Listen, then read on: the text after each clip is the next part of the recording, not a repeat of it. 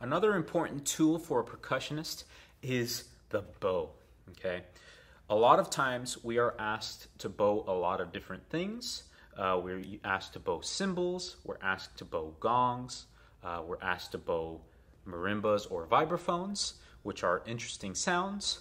But typically you want to have, for any sort of band program, you want to have at least 2 bows, because that'll get you through a lot of instances. Okay, there's some instances of percussion ensemble or some of the more intricate band pieces, such as Frozen Cathedral by John Mackey, or some pieces like Angels in the Architecture by Frank Ticheli, where you are required to have multiple bows. Okay, now here we have a cello bow, which is fine, but it's not ideal. Okay, the ideal bow that you want for your students are bass bows. Okay, because they're going to be much thicker.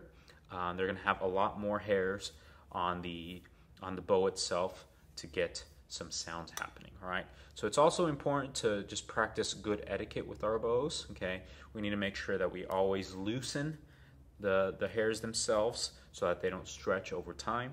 Okay, and then obviously when it's time to go, we need to tighten them back up. Okay, so having rosin as well to make sure that we get the grittiness to make some of these sounds happen.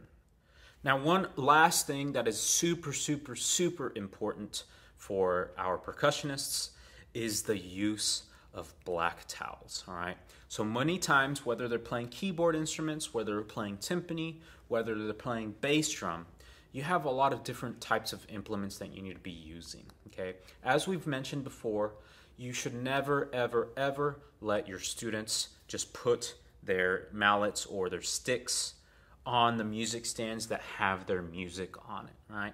Because that's going to create a lot of unnecessary sound, and it's quite frankly a little bit unprofessional, especially once you get to high school. All right, so for these black towels, these are just common towels that we find at Target or Walmart. Okay, every percussionist should own their own. Okay, I own about 20 of these black towels, and it's probably overkill, but just because these are such a critical, important item in any percussionist's mallet bag and stick bag.